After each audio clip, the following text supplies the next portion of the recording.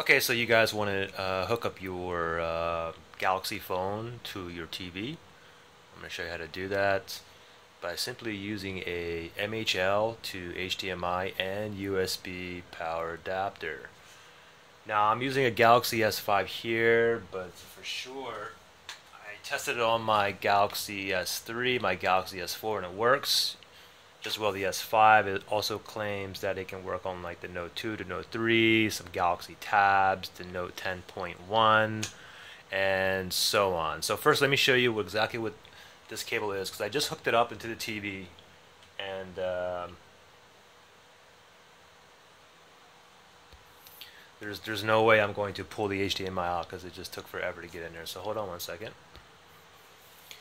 Okay, so this is what the device looks like here. You can see that there's 3 connections. The cord is 6.5 feet. That's about 2 meters. So it's quite long. And you have 3 connections. You have the HDMI.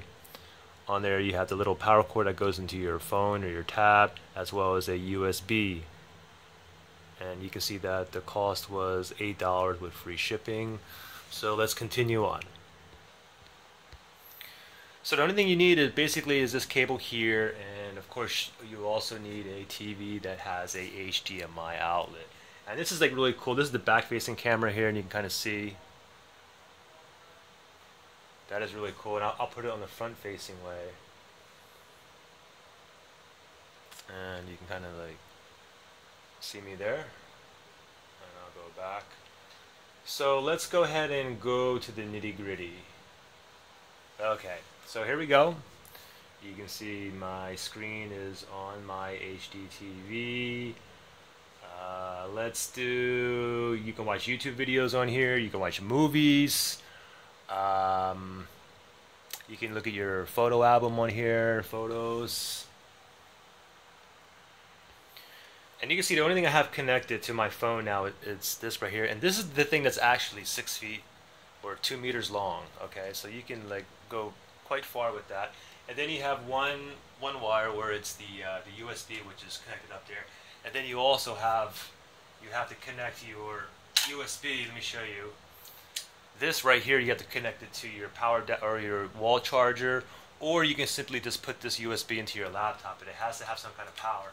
And the thing is, when you do have the power on, it does charge your phone as well. You can see the little lightning on there.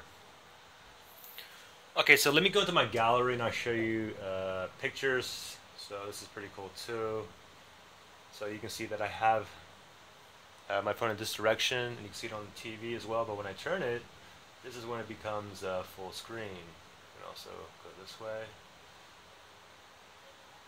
So the clarity is pretty good. This HDMI TV too, it's a really cheap TV. It's probably like 10 years old. And the volume here is like really bad. So let me show you like a video. I'll choose this one here, and I'll push play.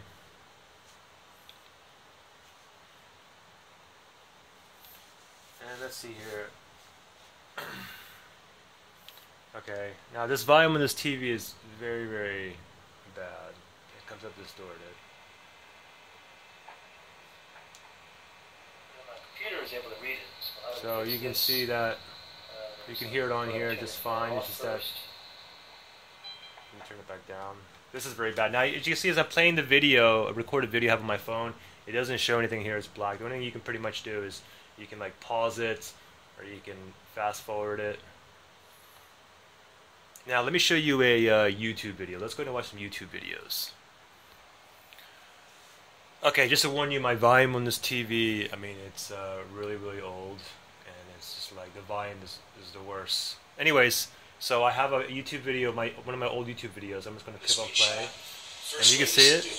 Now if I turn it, right here, just hold it down, and this menu will pop up, and you simply select where it says screenshot, just like that. The other way to do it is, again, you would hold down the power button, and then let me go ahead and also hold down the and see, at the same time, simultaneously. Oh, sorry, let me put on pause.